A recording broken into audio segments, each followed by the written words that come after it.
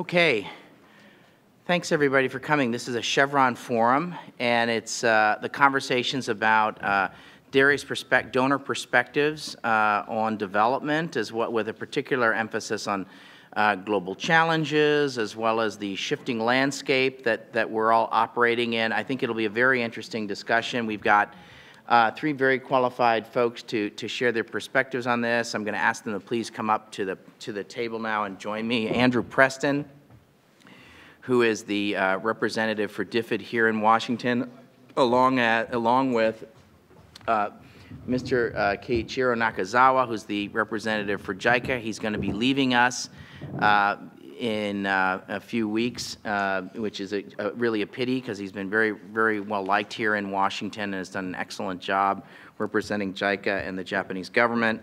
And then my friend Jennifer Adams, who's the director of the Office of Donor Engagement, Bureau for Policy Planning and Learning. So I think we've got the right group of folks who are I think can help us talk about the challenges that are ahead. I think we just had a very interesting pre-game lunch discussion that we talked about issues of how do we engage with the private sector, how do we think about financing for development, how are the various donors thinking about the post-Busan global partnership conversation. We also want to talk about the role of emerging donors such as China and Brazil, and what role they have in this discussion as well. So without further ado, I'm going to ask each of my panelists to share a different perspective on how they think about development. Each country has a slightly different take, and then we can have a conversation among the panel, and we'll open it up for a broader discussion. So Andrew, the floor is yours. Great. Thank you very much, Dan, and thank you for the invitation to be here. As Dan says, I'm the development counselor based here. My focus as a DFID person is to work with the US and to promote sort of US-UK working on international development. I want to use my time to really cover three areas. I'll give you 2 minutes around DFID, the UK Government Department for International Development, touch upon some of those global shifts and maybe talk in very limited detail about the nature of those shifts. And then finally finish by thinking about what that means. What are the implications of that, both for the international development community, but also specifically for DFID? So let's do that. So a word about DFID. The UK Government Department for International Development was set up in 1997. It's a cabinet-level ministry, so separate from our Foreign Office or State Department equivalent. It has a very clear focus on poverty reduction, and that's set out in legislation, the 2002 International Development Act. Generally, within the UK, there is broad cross-party support for work on international development. In 2013, for the first time, the UK has spent 0.7% of GNI on overseas development assistance, which makes us the first G8 country to do that. So that's a big achievement for the UK and shows that political support. But at the same time, increasingly, we're facing very significant scrutiny from the media, especially, given the broader cuts that are happening within the UK. DFID, compared to other international development agencies, one of the advantages we have is that we have probably less parliamentary engagement in our day-to-day operations than some other countries, and more direct control over our sort of resource allocation processes. The last thing to say is that we have country presences in 28 countries, so a fairly clear focus around a limited number of countries where we have a bilateral footprint. So moving on to the second, a word about sort of global shifts and the nature of those shifts. And I think most of you are probably broadly familiar with the nature of these changes. I think we're living through a fairly significant and momentous period of change in the world of poverty reduction. And I think I would characterize three main dimensions: changing nature of poverty, something about global risks and opportunities, and something about new players and new rules. So let me briefly touch on those three. I mean, I think the first thing to say is that there's an incredible success story to tell around poverty reduction. So in the last 2 decades, we've halved the number of people living in extreme poverty. So more than 700 million people are better off today than they were 2 decades ago. That's a good story. But at the same time, the nature of that poverty is changing very significantly. As low-income countries graduate into middle-income countries, we're seeing increasing proportions of poor people living in middle-income countries. I think the statistic is that 72% of people live in extreme poverty are in middle-income countries. And a very large proportion of those are in a small number, are in some 5 middle-income countries. So we're seeing increasingly a middle-income country element. And for those within low-income countries, increasingly low-income the poverty is associated with fragility. So I think some 83% of those living in low-income countries are actually in situations of fragility. So I think what we're seeing there, for development actors, we're seeing a change in the geography of poverty and in the nature of poverty. And obviously that has huge implications for what we need to do as actors. The second area is around sort of other global trends and opportunities, and I'm not going to talk in any detail with these. I think they're mostly familiar to people, but obviously climate change, I think, is a major and very, very significant driver and risks undermining much of the progress that we've made over the last few decades. Linked to that, I think we're seeing increasing humanitarian challenges, both in terms of the scale and the number of natural disasters. And obviously, there's broader issues such as urbanization, which are also changing the nature of the challenge. Globalization, there are risks and opportunities associated with that as well.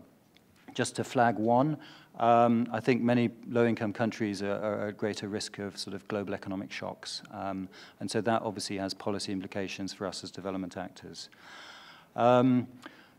The sort of youth bulge, I think you could put either in the opportunity or in the risk category. I mean, potentially there's a huge demographic dividends of all these young people coming through in many of these countries, and if we can give them the education and the opportunities and the jobs, they actually could really drive growth and development. But at the same time, if badly managed, it could be a different story.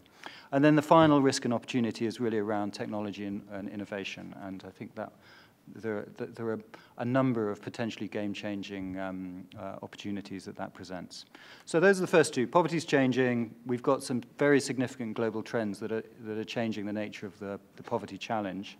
I think the third element to mention is really the new players and the new rules.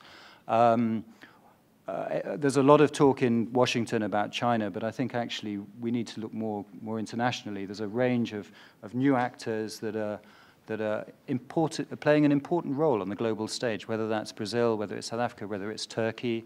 There's a very big and significant new set of actors there. They're important both in terms of providing bilateral aid themselves, but also important players on the international stage in how they engage with the international architecture, whether that's the World Bank and the IMF or the UN and so on. And I think they are changing the nature of the game through that process. The last element under the sort of new actors, new rules is around financing and the fact that increasingly aid flows represent a smaller proportion of the total flows going to developing countries. So we're looking at a new era in terms of the opportunities around domestic resource mobilization, around private sector flows, and so on. The only caveat I would have on that is I think in some countries, aid will continue to be a very significant factor, and we shouldn't lose sight of the fact that those private flows go to different countries in different ways, and we need to be fairly context-specific in our approach. So just to summarize, global shifts, I think we're living in a game-changing time, and I think we as development actors need to respond to that.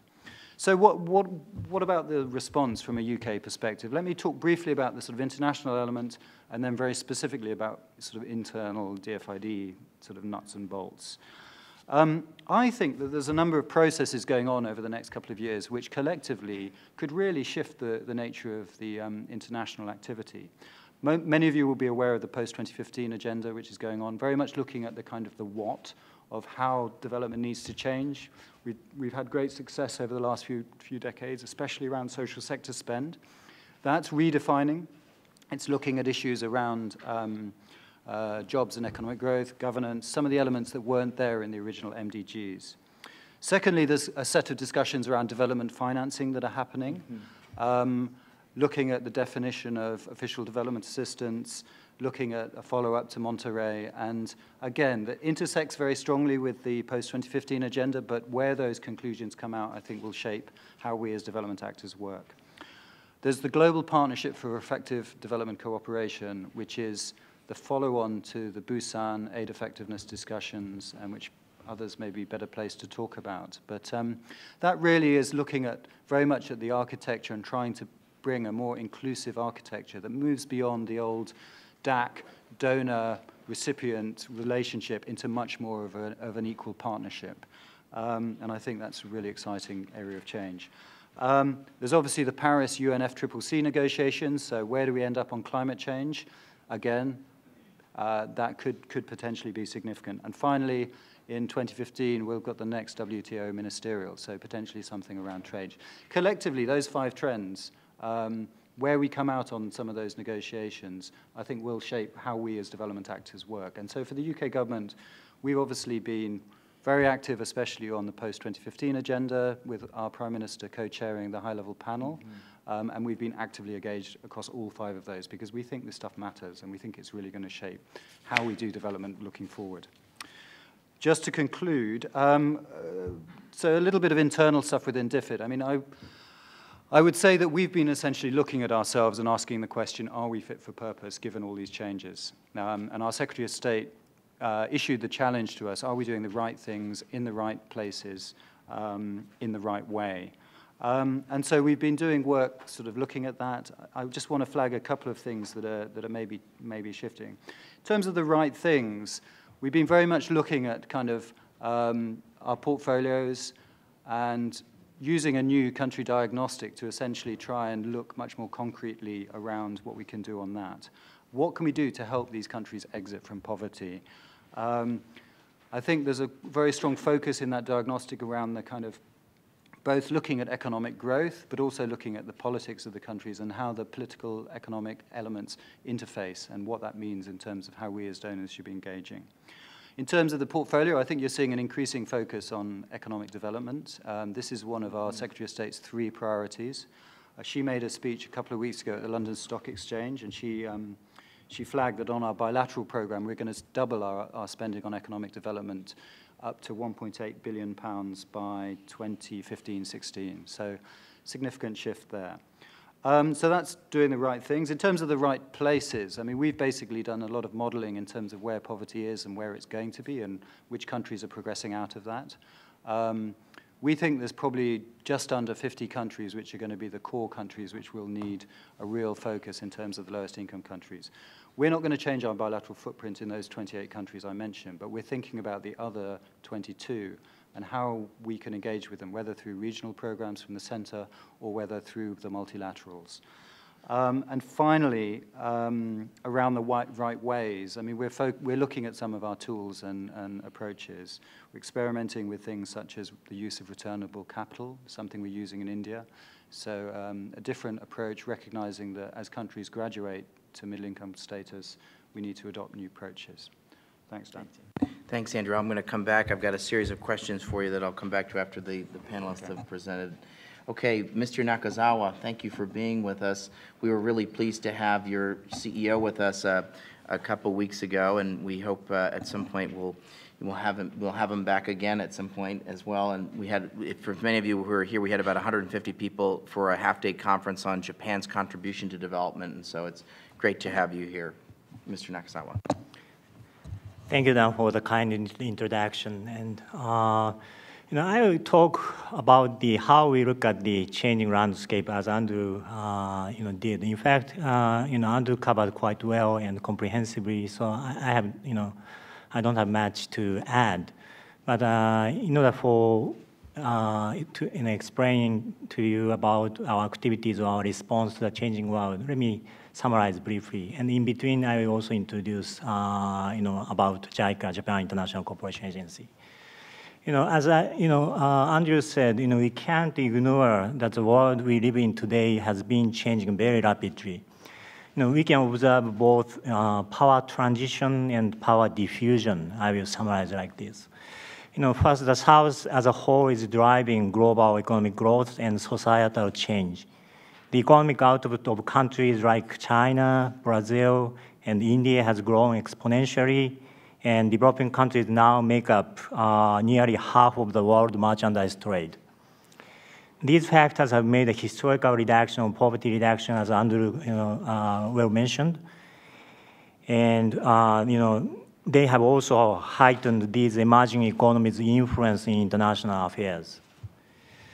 And we can also observe the emergence of non-state actors, as he also mentioned, not only private enterprises, but also local and international NGOs, informal interest groups, and even influential individuals.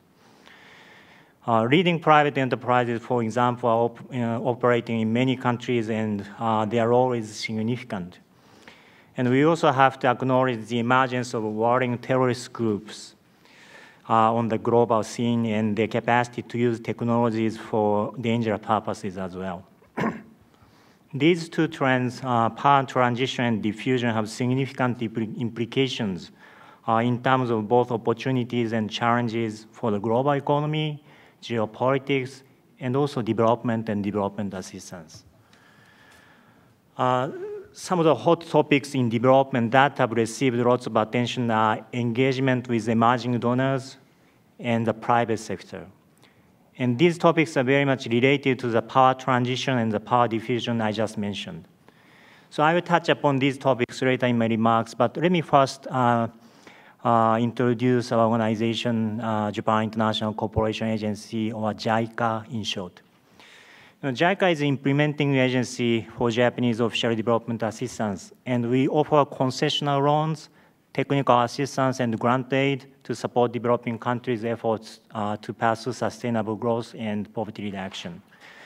To give you a sense of scale of our operations, we provided approximately $12 billion in concessional loans and $3 billion in grant aid and technical assistance to partner countries in our last fiscal year. And during the same period, we offered training for about 26,000 participants from developing countries and dispatched about 9,000 experts abroad. JICA is also responsible for administering our program of overseas cooperation volunteers. It's similar to the Peace Corps in the US. Last year, we sent over 1,300 new volunteers to developing countries. We have our headquarters in Tokyo, 15 training and education centers in Japan, and more or less 90 overseas offices, including the one in Washington, D.C. In 1993, the World Bank published a report called the East Asian Miracle, which characterized the development path taken by high-performance East Asian economies as the market-friendly approach. These Asian economies, such as Korea, Thailand, Malaysia, and Indonesia, were stable macroeconomically, had a high share of international trade in GDP, invested heavily in people, and had strong competition among domestic firms. I could say that one of the defining characteristics of Japanese ODA has been to encourage this type of market-friendly approach in partner countries, because we strongly believe that the prosperous private sector is a key for successful and sustainable development. However, we have learned at the same time that dynamic market economies do not arise nor develop just by removing government control. Given the pressure created by globalization, there is a need for strong state capacity to build infrastructure, to invest in human capital, and to establish a regulatory environment where private industry can thrive and where populations can reap the benefits. So we have worked to support and supplement our partners' efforts to build such capacity. Your image of Japanese ODA might be our focus on hard infrastructure such as roads, ports, and power stations. Yes, it's true. Although we have at least equally focused on human resource development, as I explained, numbers of experts we have sent and trainees we have received a few minutes ago. We have put a priority on infrastructure development for the long time. For example, according to Associate Professor Sekiyama of Meiji University in Japan, Japan's ODA contributed to 41% of railroad electrification, 11% of power generation, 16% of optical cabling, and 56% of increased production capacity of chemical fertilizer in China between 1980 and 1995. So I believe that hard infrastructure we have supported in many countries together with their human resource development has led to more private sector investment. Clearly, it's easier to produce goods and to transport them where there is a stable power supply and transportation network. So in addition to hard infrastructure, we have also invested in governance infrastructure, such as legal systems and regulations. For example, Vietnam and Japan started a joint initiative to improve Vietnamese business environment in 2003 with the aim of strengthening Vietnamese competitiveness. In this initiative, the two governments created a space where Japanese private investors directly talk about challenges they are facing in making investment and doing business in Vietnam, and where the Vietnamese government worked out the best practical solutions in consultation with the private investors. Here, JICA supported the Vietnamese government's efforts to develop solutions and to provide training and necessary resources to implement the reforms. So let me give you a more specific example. When the Vietnamese government decided to establish a master plan for supporting industry's development, based upon Japanese private investors' demand that they would like to procure basic parts and components locally in Vietnam, JICA assisted the government by dispatching an expert to the Vietnamese Agency for SME Development. JICA also organized a series of seminars on developing supporting industries and provided concessional loans to SME development banks so that they can expand access to credit for SMEs. So engagement with the private sector and linking development aid with trade and investment is not such a new concept for us. For years, we have pursued various efforts to improve the business climate of developing countries for foreign and domestic investors and manufacturers. However, that being said, we recognize that the shifting global landscape requires new approaches. As advanced economies continue to face fiscal challenges, including Japan, we have to think about how to utilize our scarce public resources to have more impact. Therefore, in Japan, we have been thinking more and more about how to leverage resources and encourage more engagement from the private sector. Some of our latest instruments to partner with the private sector include financial support for feasibility studies to explore the potential viability of various public-private infrastructure projects and base of pyramid business in developing countries. We have also launched a private sector investment finance facility, which provides loans and equity directly to private companies that proposes profitable projects that also serve a development purpose. Before I close, I also like to briefly highlight our engagement with emerging donors, if time allows. Yes, please. Actually, Japan has been encouraging emerging countries to share their experiences with other developing countries for nearly 40 years. This is, partly because of Japan's own historical experiences to catch up with the Western industrialization. As Dan kindly mentioned, this year marks 60th year anniversary of Japanese aid, which means Japan started offshore development assistance in 1954. And that time, per capita GDP of Japan was around 2,500 US dollars. It's purchasing parity, so almost equal to current like Pakistan. And if I take the example, the UK, per capita GDP of UK in 1855, so 60 years ago. So yet, despite our history of South-South cooperation and triangular cooperation, which South-South cooperation facilitated by advanced donor, or traditional donor, I should say, we have come to realize that this modality has often lacked institutions and mechanisms to scale up results. So furthermore, it often suffers from high transaction costs, fragmentation, small scale, and limited impact. And that's why we decided to introduce which we call partnership program with 12 emerging aid providers, including Brazil, Mexico, Indonesia, and Morocco, among others. These partnership programs offer a more systematic approach to conduct triangular cooperation. And under these frameworks, JICA, in collaboration with these emerging aid providers, holds regular consultations to plan joint activities, dispatch development experts from both countries to other developing countries, jointly conduct training programs, and jointly monitor and evaluate progress. Our other big efforts to engage with emerging aid provider is through the Asia Development Forum, which Japan helped to establish. The forum has been held annually since 2010, and it's a space for Asian countries and multilateral organizations, including South Korea, China, Indonesia, India, Thailand, Asian Development Bank, and others, to discuss topical issues such as how to address infrastructure shortage with public-private partnerships and how to promote green growth.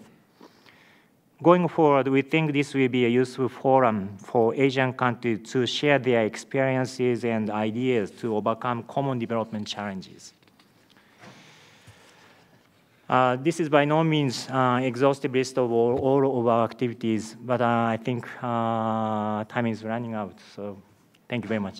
Thank you, Mr. Nakazawa. Is the Asian Development Forum, is that in Korea this year? Is it next month in March?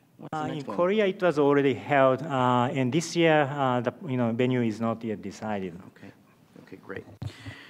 Okay, Jennifer, thank you for doing this. Jennifer, you're the Director of Office of Donor Engagement for the Bureau of Policy Planning and Learning at USAID, and the reason I wanted you to be on this panel is you've served as a mission director at USAID in Brazil. You also were the point person for USAID in China in terms of as the assistance liaison. So you've thought a lot about emerging donors, and you've thought a lot about middle-income countries. And so I was particularly interested, I think we've heard from Andrew and Mr. Nakazawa about sort of this changing landscape, and one area is how we think about middle-income countries, how we think about emerging donors, and I was particularly hoping you would enlighten us a little bit about both Brazil and China, as well as talk a little bit more about some of the other folks that come into your inbox in your day job.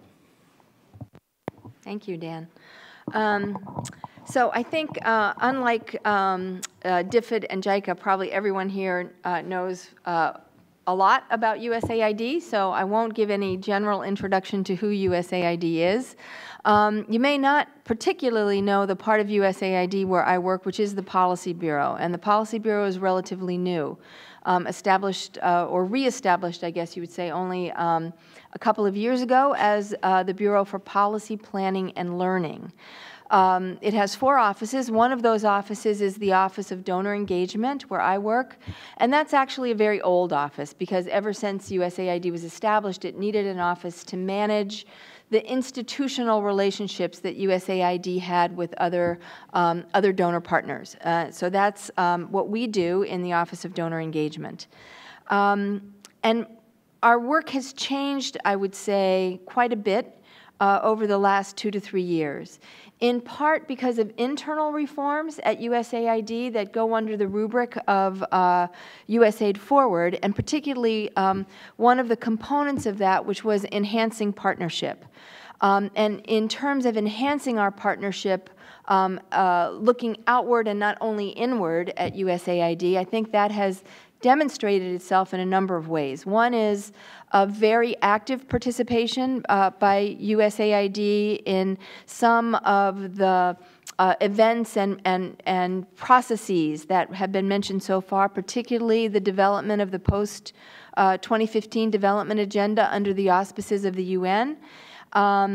The leadership of the Global Partnership, which was established 2 years ago in Busan as a new type of aid architecture, and in reaching out to new types of partners.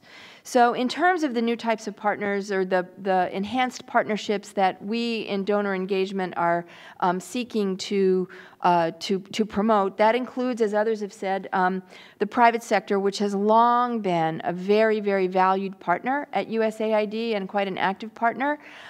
So I think there is both an expanded set of activities around the Global Development Alliance, which has existed for a long time, but also a lot of thinking about innovation and the role of the private sector in innovation and in finding new solutions to development problems. That is a slightly different, I would say, emphasis. NGOs and foundations, which is, as others have mentioned, have become a very important set of actors and stakeholders in development. We've put a lot of effort into the last couple of years in deepening our understanding and dialogue with some of our main bilateral donor partners. Both DFID and JICA have been through that with USAID, which is a quite intense process in many ways of trying to figure out where, by working together and either collaborating very intensively in one country or one sector, or by, in some sense, a division of labor, we can achieve more by close coordination than we could achieve without it. So that's been a focus, as I say, with both Japan and the UK, also with Keiichiro, the Korean Development Agency, and with a couple of other key bilateral donor partners. And then the last part that Dan specifically mentioned is it often goes under the title of emerging donors. I don't really think that's a very good title for those countries, because I don't think they're really emerging, many of them, and I don't think they consider themselves to be donors. So what we have been calling them in USAID in our engagement strategy is pivotal. It's like the Holy Roman Empire, right? Remember right. that famous thing about the historian called the Holy Roman Empire? So please. So we've been calling them pivotal countries, in part because they are pivoting from one role in international development to another role, and bringing with them in that pivot, I would say, not only a movement from being recipients to being donors, but really in some ways changing the landscape and the intellectual landscape that is affiliated with development cooperation. So I'll talk a little bit about some of the pivotal countries that we have been most engaged with, and how that engagement has differed, and how I think it will be changing a little bit in the future. We probably have the most long-standing engagement with Brazil. USAID was a partner in Brazil's development for a long time, but in part because of the global issues, especially environment, maintained a presence in Brazil long after Brazil had passed into the threshold of middle-income countries and even beyond. And based upon that partnership around certain global issues, we began a program of trilateral cooperation where Brazil and USAID work together, particularly in Lusophone countries in Africa, on issues related to global health and food security.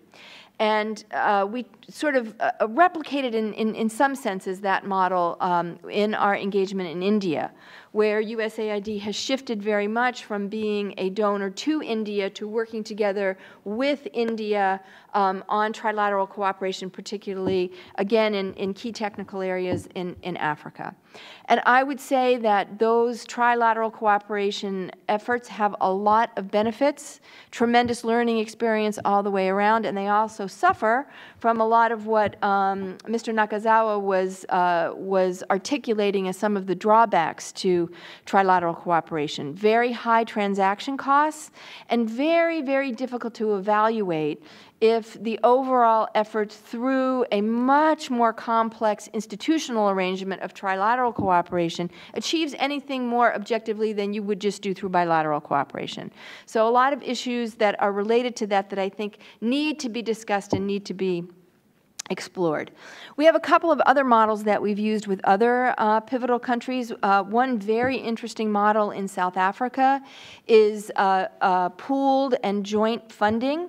So some of that funding comes from USAID and some of it comes from the South African government. It used to be from their Treasury and their Ministry of Finance. In the future, it will come from their just recently established Development Cooperation Agency to jointly select and support activities in other African countries. And that's been a very interesting model. We have a very close relationship in Indonesia with their new Development Cooperation Agency, and just in fact over the last few weeks had a series of workshops looking at how we might cooperate both in terms of some of the development of that agency, their internal policies and procedures, and how they move forward as they set up their own enterprise, and also certain areas that we might be able to collaborate on in third countries. We've had a lot of outreach recently to Arab donors, some of them the Arab funds that exist in Saudi Arabia, Kuwait, and some other places, and also with the Islamic Development Bank, and we intend to carry that conversation one step forward when all of those institutions are in Washington for the World Bank spring meetings. That's something we are also doing under the auspices of the DAC, the OECD DAC, which has a long-standing relationship themselves with the Arab donors. And then the one that I think is also very interesting and important to talk about, of course, is China. So, and China is in some ways in a category by itself, just due to its size, which is just so much bigger than any of these other countries. Its long history, both its own history and very successful model of development. We would never have achieved the MDG 1 goal on poverty if it wasn't for China.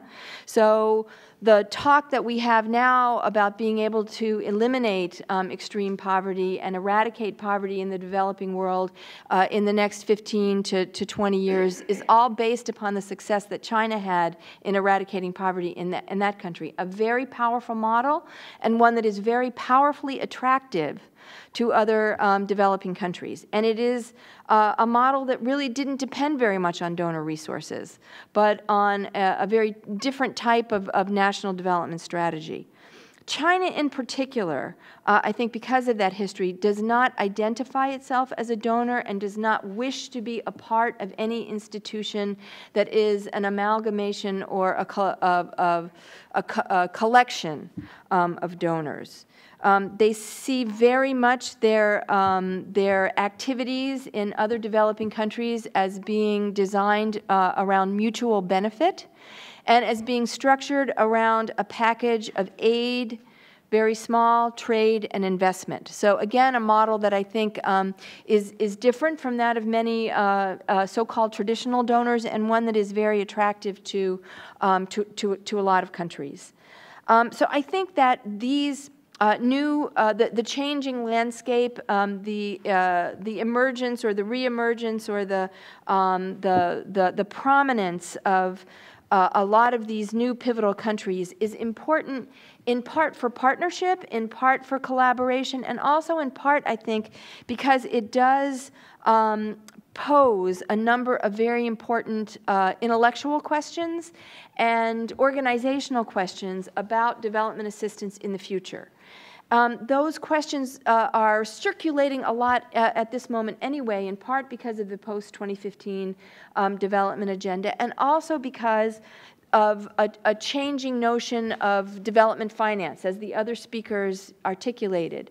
Official ODA is now very much a minority portion of the overall resources that are available for development and being used by developing countries. So it begins to also shift the conversation from one about ODA to one that is about a much broader a broader picture with many different types of components, including both FDI, including domestic resource mobilization, and including a lot of other actors and types of financial flows that will, I think, reflect very much within both the current discussions in the Development Assistance Committee and in the post-2015 agenda. So one of the things we are trying to do at USAID is to create some vehicles to explore these conversations further with key pivotal countries. Some of that we can do through multilateral organizations, in particular an agreement that we have with the World Bank Institute, and some of that we're doing just very directly bilaterally. In April, we'll have the first global development dialogue with China. We've had a number of conversations to date, but this will be sort of setting the first in a series of annual dialogues where we will focus both on sectoral topics where both the U.S. and China are very engaged, but also on some of these questions about international architecture and how a development agenda in the future would be shaped both by traditional donors and by new players. Thank you very, very much. I've got a series of questions for you all. This is absolutely fascinating. I want to first, I'm going to first ask you, I want to go to Andrew and to Mr. Nakazawa first to talk about how do you all think about the issue of do your country spend your money via bilateral channels, or do you spend more of your money via multilateral channels? So how does the UK resolve that, and how does Mr. Nakazawa, how does Japan resolve that? And before you answer that, let me just make a comment about, I was at the World Bank Group when the UK government in 2010 sent a very directive and blunt letter to the CEOs of about, I don't know, 25 or 30 multilateral organizations saying, we're doing a full-scale review of all multilateral organizations of which we are shareholders. We would like you within 90 days to respond to us on a series of questions, and please tell us what we're getting for our money. And for those organizations that are doing well, you'll get more. For those that are doing okay, you'll get the same.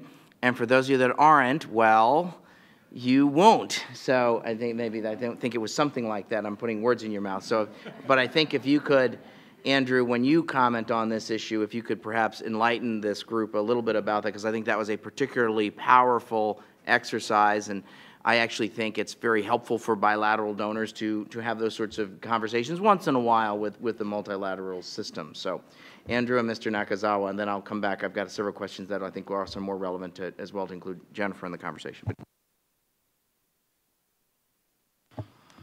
Great, thank you, Dan. Yes, we have very significant spend through the multilaterals. I think something like 19% of our budget goes through the European Union, and I think about half of our funding overall goes through sort of directly through our multilateral channels. In addition, a lot of our bilateral spend, so the money we spend in country, we often use the multilaterals such as the UN, UNDP to actually deliver that funding. And I would say, I think as an organization, I think we're broadly multilateralist. We believe in the strength and the sort of scale that the multilaterals deliver for us. As Dan says, we had this process in 2010, which we called a multilateral aid review, where we essentially looked at the performance of each of the multilaterals we provide core funding to. And we looked at it in terms of relevance to UK development priorities and effectiveness of them in terms of how well do they actually manage themselves and deliver things on the ground. It was perhaps not quite as blunt as Dan said it, but it was effectively, if you do well, we'll give you more. If not, we'll cut. You ended up cutting several multilateral organizations and plussing up others. And we exited from 3 agencies as well. We've just done a kind of a light touch 2-year review of that. When we do in 2 years' time, we'll do a fuller review. I think it's likely that rather than look at individual agencies, we'll probably look more at the sort of the landscape of agencies. So, for example, in Rome, you have a lot of agencies that work on food. So we'll look at those collectively and see how do they collectively work. I think that's probably the way in which we'll work. Because often an agency individually may be effective, but if it's not working well with its other agencies, then it's less effective. I think those are the main things. Yeah. Mr. Nakazawa. Yes. Japan has tried to improve the efficiency and effectiveness of multilateral development agencies like the World Bank or the UN systems. But basically or traditionally, we are very supportive to multilateral organizations. I think it is partly because historical reasons. What I mean is development assistance by the Japanese government has been used to show our contribution to the international, stabilization, peaceful and prosperous world, to make those peaceful and prosperous world. And we believe that multilateral organizations such as UN or the World Bank, Bretton Woods system are very important to make that kind of status of the world. But of course, we JICA bilateral organization providing bilateral aid that is also quite very much important, and our ODA's share between bilateral aid and multilateral aid does not significantly change in recent years. So I got a couple more questions that are really focused on Andrew and Mr. Nakazawa, and so Jennifer, bear with me while I do that. But there's been an ongoing debate in Washington around USAID. I see a lot of people who follow USAID very, very carefully around the conversation of what's called local solutions. So how the U.S. government programs monies, and it's partially a response to the larger conversation on Busan and local ownership, and there's some other drivers as well.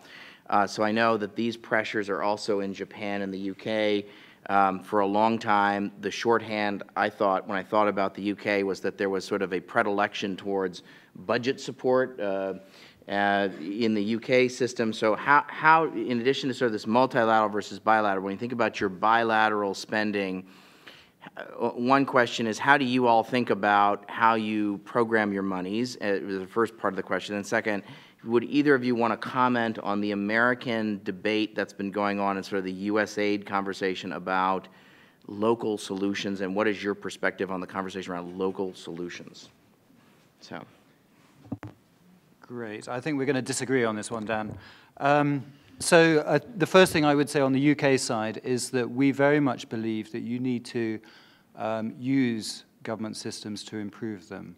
So rather than going in and running a project which sets up a separate project implementation unit to manage all that, and then when the project's finished, get rid of that, where you've effectively built no capacity, we believe that you have to work through government as much as possible. Now, I would say that there's a range of different mechanisms that you can use to channel support through government. Budget support is probably the purest of those, but there are other sort of modalities that you can use. So within DFID, I would say my personal view is that we've probably shifted back a little bit from our commitment. We used to be called the Taliban of budget support in the early 2000s, I think. Oh, it was painful.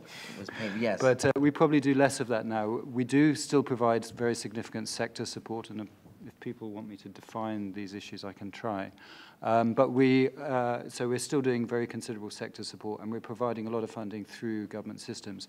So for me as a UK person watching the debate here in the US, I don't really get it. I think that my basic starting point is that if you want to strengthen government, and government is important for the delivery of services to poor people in these countries, so you have to work with and through government. It's a complex debate, but I'll leave it there. That's perfect. Mr. Nakazawa, your perspective on both. How does Japan program it, and then could you comment on your perspective? Since you're leaving town in a few weeks, feel free to be more blunt than usual, if you will, on this topic. I might be criticized in Japan then. Right. We very much put emphasis upon or importance upon the local solutions and local systems. And, capacity development of course, NGOs, CSOs, local communities are important, but, improving the government capacity is really the key for the successful development. And I look at the statistics of procurement results of our concessional loan. As I mentioned, we provided more or less $10 billion of concessional loan each year. 2/3 of contracts are given to the local contractors. And surprisingly, the share of Japanese contractors, American contractors, UK contractors. Oh, by the way, our concession loan is, mostly general untied, so every country's contractors can participate in. those in advanced countries contractors' share is quite small. And through these project type of corporations, we also try to improve the kind of soft type of or governance infrastructure we call, because through the procurement, government can improve, kind of standard of procurement system or standard of the goods and materials to be procured, because that should be also reviewed by us based upon the international standardized guidelines for procurement. And that is also our kind of capacity development in terms of making good governance, particularly using project procurement. Okay. I've got one more question for the two of you, and then I want to come to Jennifer. I want to talk about China and India, and I'm going to come back to that. So, okay, so democracy and governance. We were having lunch earlier today, and we were talking to various other donor embassies, and one embassy said, we don't like using the term democracy. The United States, we do. We have a new strategy at USAID for democracy, human rights, and governance. When I was in the Bush administration, we talked a lot about democracy and governance. When I think about the UK, I think about Westminster House as sort of one piece of this.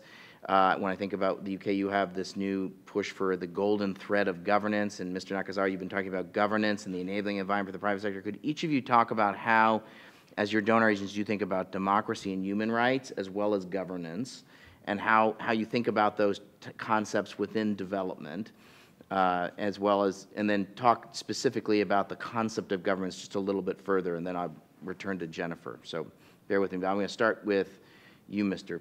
Preston, please.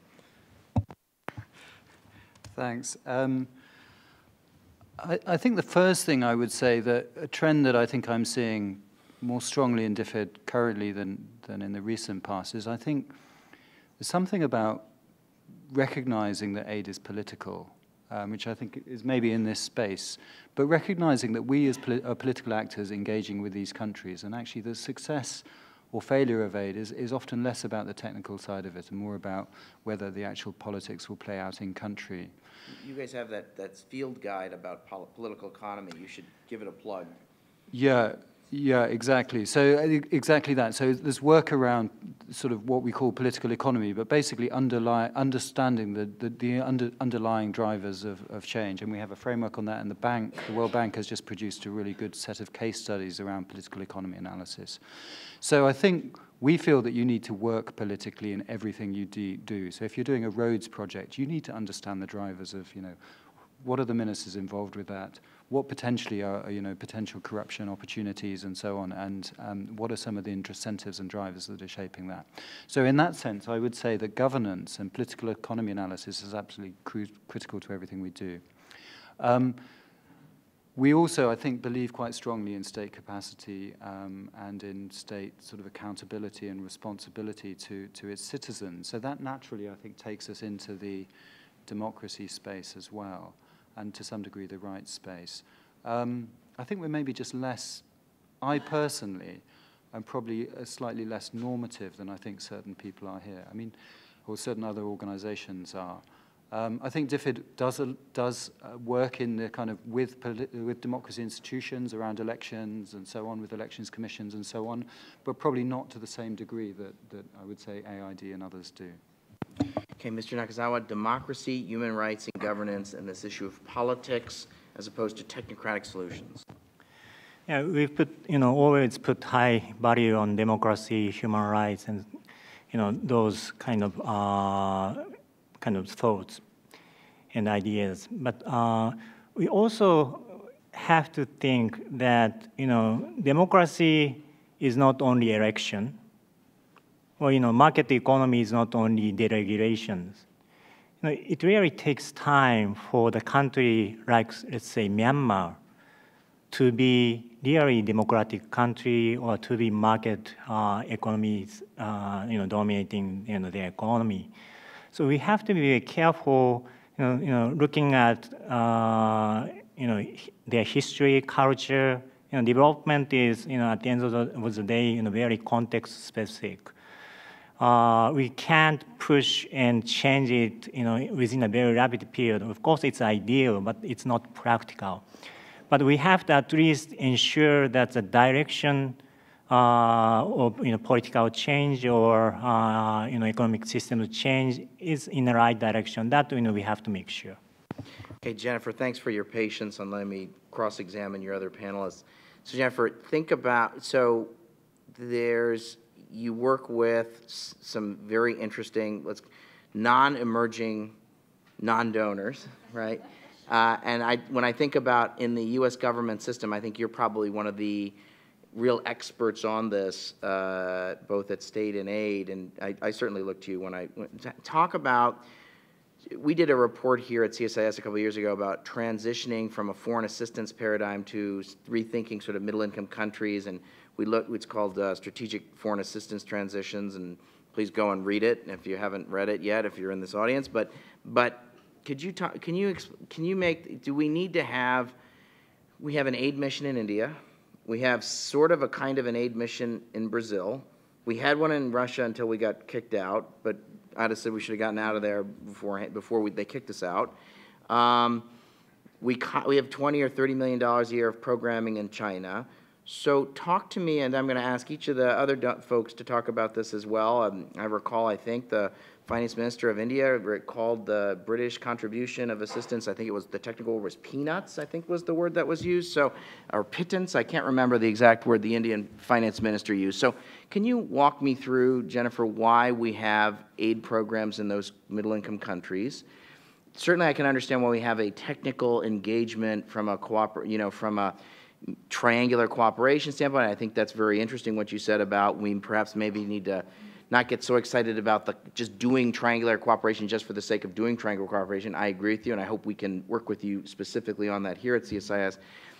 But, okay, so when I go home at Thanksgiving and people are saying, okay, why, when they have $2 trillion of hard currency in China, why are we doing cross-border aid stuff with Thailand, or why are we doing such and such with the, whatever it is, the Tibet?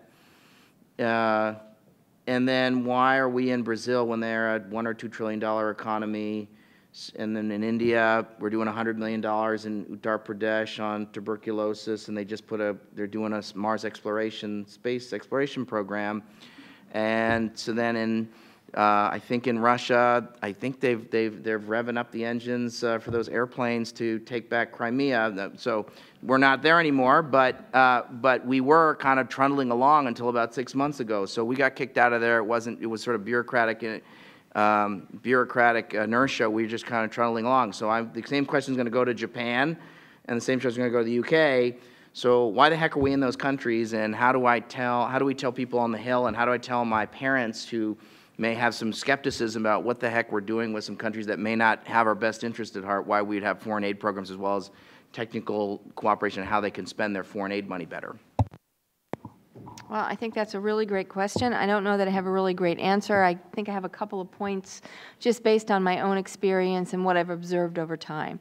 So I think part of it has to do with the difficulty of what we call development and putting boundaries on that and an exact definition.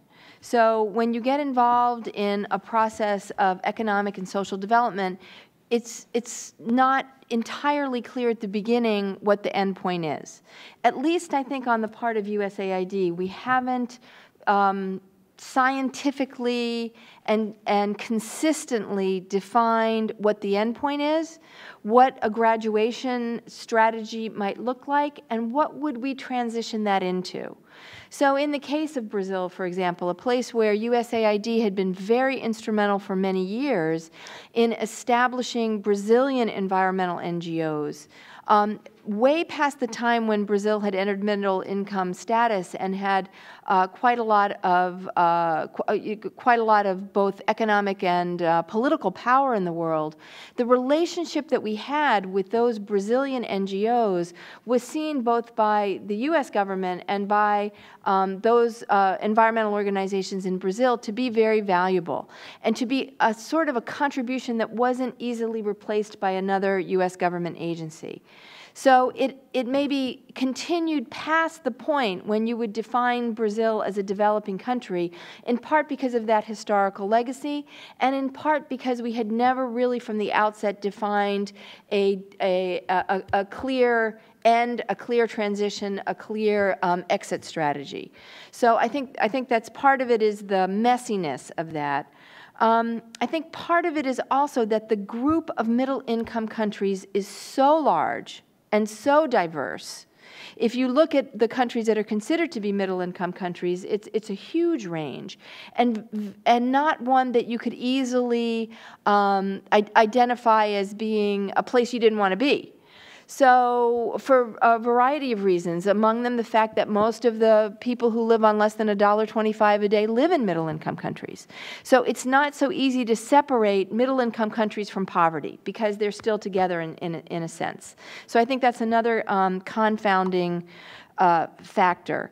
And then I think that there's also the belief, at least in the case of some of these countries, that by remaining engaged through a development assistance program, you can continue, you can build upon the influence that you've had over a long time and continue that influence into some of what those countries are beginning to do themselves. I don't know that you could necessarily prove that that's the case, but I think that's something of a belief that by maintaining that engagement and offering what your own experience has been institutionally and developmentally as a model, that you continue to have an influence that you wouldn't have if you were no longer present. That's a very complete answer, and I think if you read my report, I have a different view than that, and I think that over time, I think we're going to have a very, very, very hard time, and this isn't a U.S. criticism. This is the donor community is trundling along, and I think this is a political loser of a topic, and you'll hear as I ask each of the other colleagues, you'll see how I see about this, but my view is that we can outsource some of this to the multilaterals who, some of whom the folks are here, and we've re-upped general capital increases to kind of outsource some of that development stuff to the multilaterals.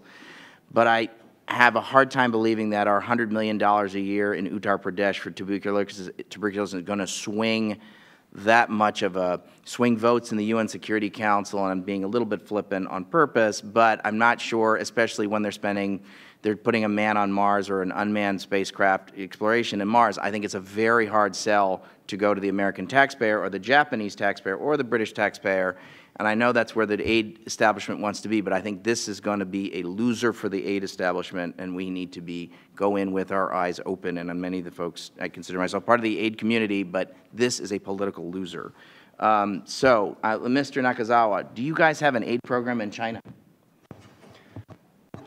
We have some aid program, technical cooperation program for China, particularly for environmental sector. As you know, air pollution in China is now terrible, and in Japan in 1960s and 70s, we had the same program in urban areas.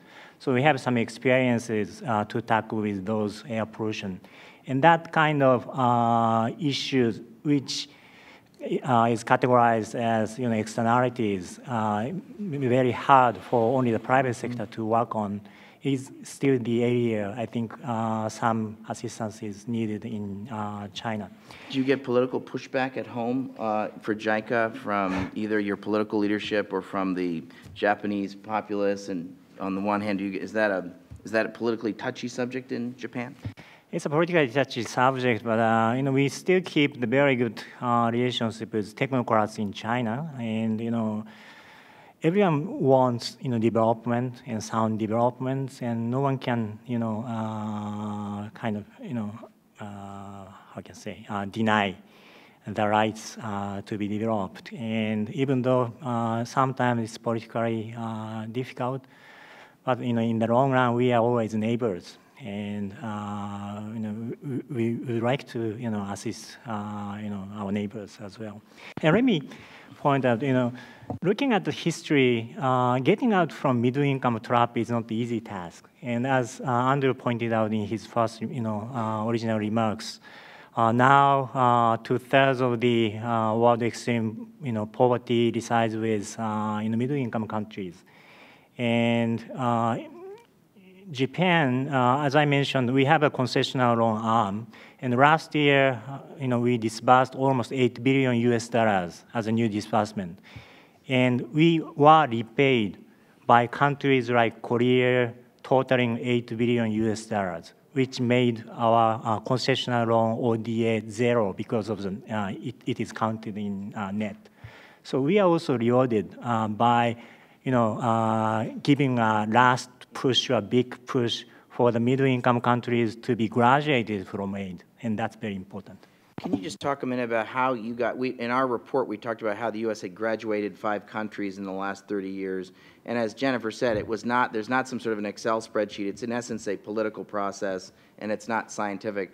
Can you give an example of a country where Japan has graduated a country, and how did it work? Did you guys just send them a telegram and say, congratulations, you're a real country now, or congratulations, thank you very much, and did you guys leave behind some sort of a sinking fund or some sort of a binational foundation? Did you leave some sort of an endowed trust fund at a multilateral donor? Can you think of an example? Maybe South Korea may be an example of this. I'm assuming you may have had cooperation there. How did you exit a country? How did that happen, and what did you leave behind? We didn't make Korea graduate, or we didn't make, exit them. They are the ones who made efforts, and, we just assisted from behind. And, it's important for each country to make self-help efforts, and that is really the philosophy of Japanese aid. We don't dominate the discussion with developing countries. They know their problems the best, and they know they are the ones who should also think about the best solutions, which is very context specific. Okay, but Mr. Nakazawa, have you graduated countries before? I didn't, we didn't graduate the country. Low-income countries need certain intervention from donors, and middle-income countries need probably different set of intervention from, traditional donors. So, of course, depending upon the stage of development in each nation, we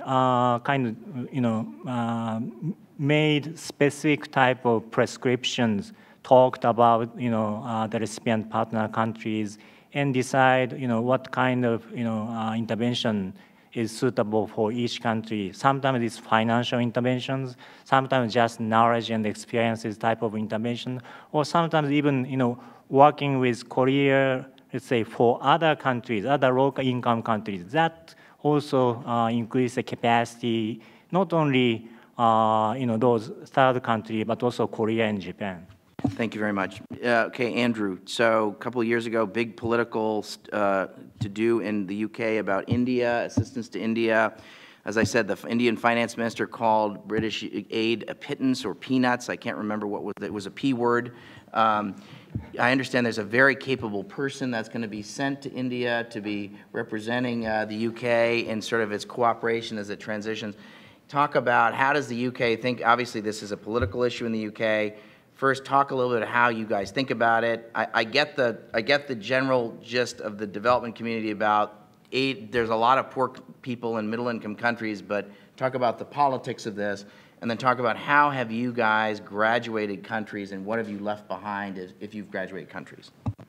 Okay, that's a lot of stuff. Let me, firstly, the politics of this. I mean, I think you're right, Dan. Domestically in the UK, we found it hard to continue providing aid in countries which are doing well.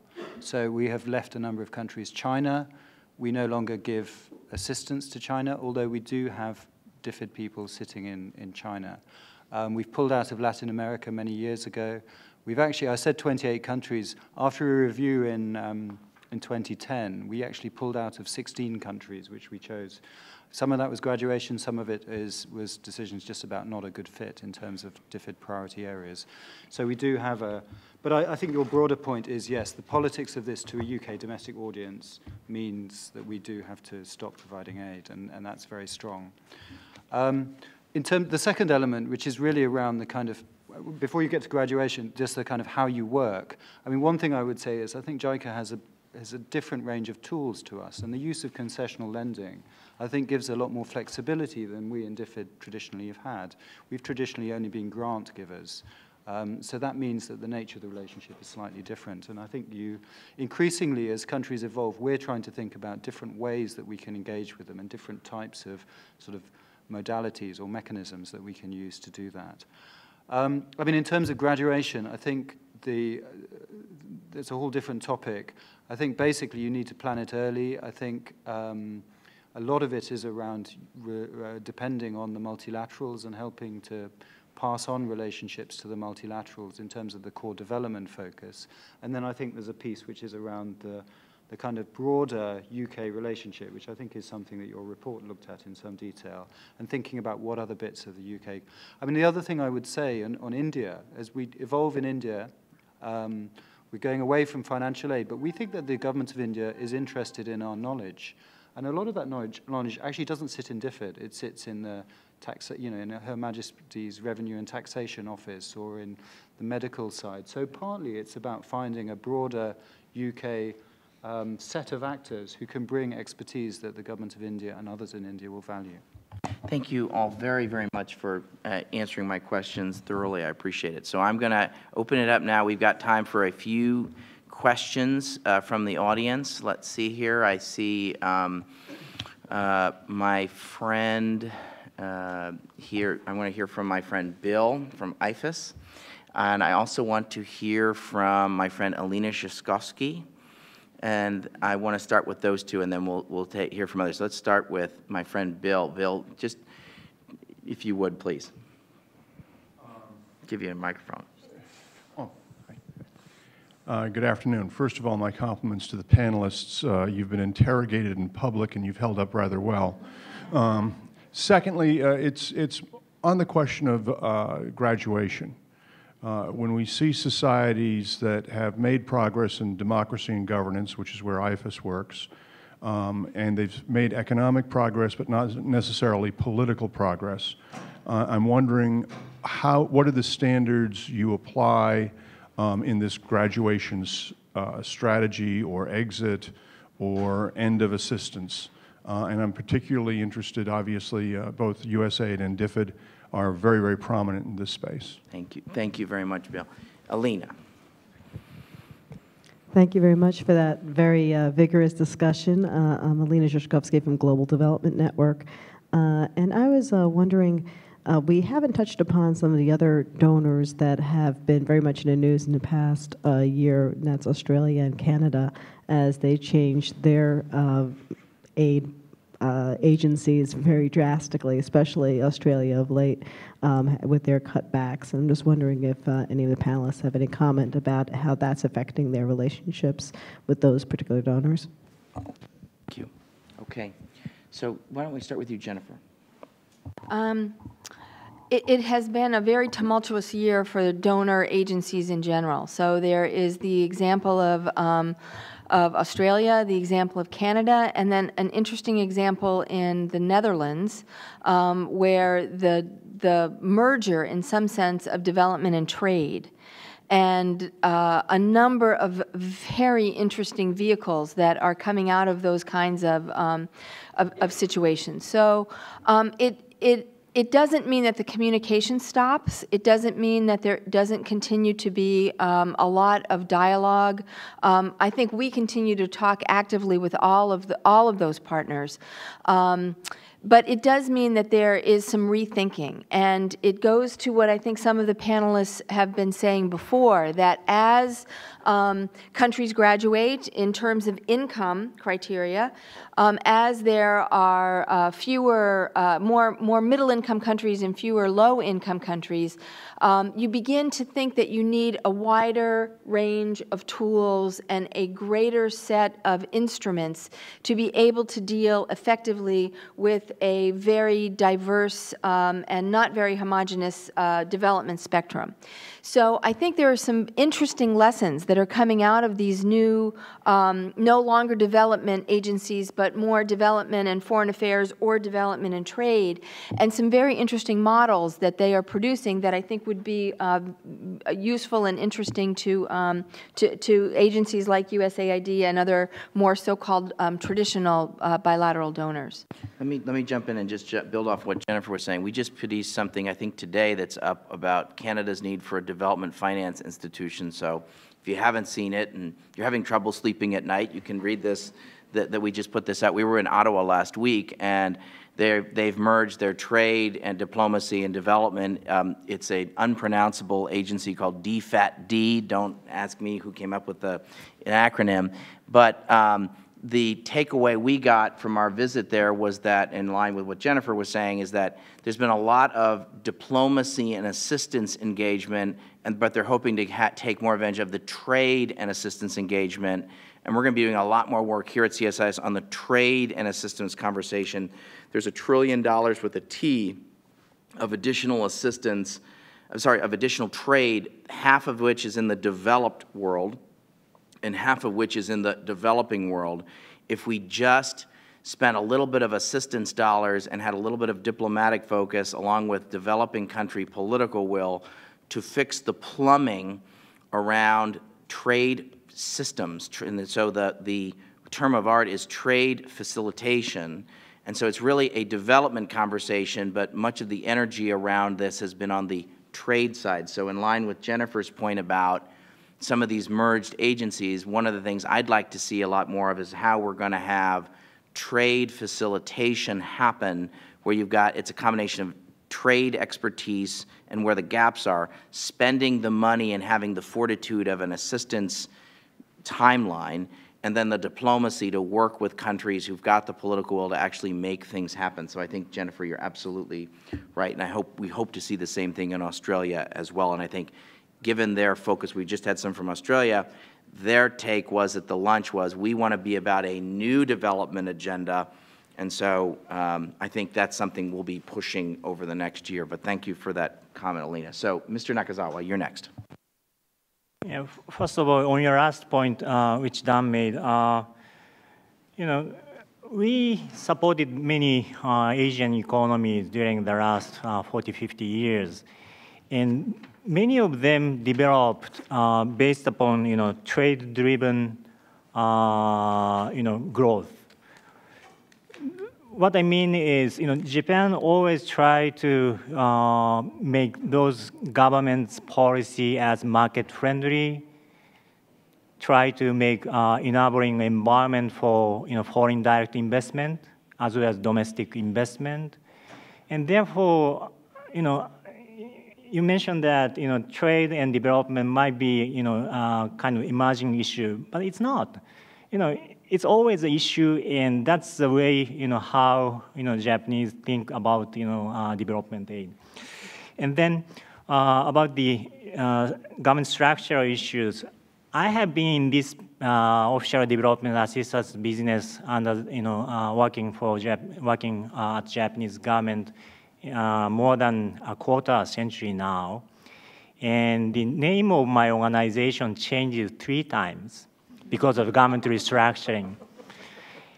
However, you know, what we have to do is always, you know, dominated not by the government restructuring, but by the changing development landscape. So I think, you know, whatever the structure is, of course, you know, it has huge and important implications. But, you know, what we have to look at is how, you know, development is working, as well as how that could also benefit to the taxpayers. No, I think this issue, Mr. Tanaka, who was here, was speaking about, we need to find win-win development opportunities. And so I think this is going to be, this is a big part of going back to sort of the political exigencies for domestic audience, developed country domestic audiences. it's true. There's sort of I'm excited about it, so therefore it must be new, but it isn't actually new. You're absolutely right, Mr. Nakazawa. This has not been, but it's something that there could be some synergies if we push on it. And I think with the new WTO Bali agreement, there's an additional window of opportunity for that. So Andrew, I'm going to give you the last word. Thank you for doing this. Well, thank you, Dan, as well. I'm aware we haven't really responded to Bill's question, partly because I think it's a difficult question.